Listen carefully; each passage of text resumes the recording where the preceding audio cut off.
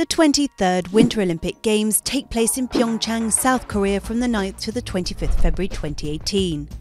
Athletes from all around the world will take part in 102 events across 15 sports with individual and team events. Pyeongchang Mountain Cluster will be the setting for most of the snow sports. Alpine speed events will take place in Pyeongchang.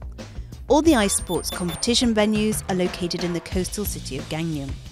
All competition venues are located within a 30-minute drive from the 35,000 capacity Pyeongchang Olympic Stadium, which will host the opening and closing ceremonies. As well as the traditional snow, ice and sliding sports, 6 new events will be showcased at the Games. Organisers hope the big air snowboard event will appeal to younger audiences, while other new events are team-based and aim to help the Games bridge the gender divide. In curling, a mixed doubles event will appear alongside traditional men's and women's team events. Alpine skiing, traditionally an individual sport, will also have a mixed team event for the first time. Finally, the speed skating programme will be rounded off with men's and women's mass start events. Ice hockey, speed skating and figure skating are among the most popular spectator sports in South Korea. Downhill skiing and snowboarding are also crowd pleasers.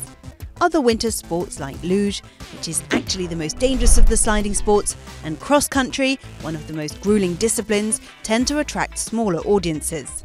The Paralympic Games will follow the Winter Games, taking place from the 9th to the 18th of March 2018, featuring 6 disciplines.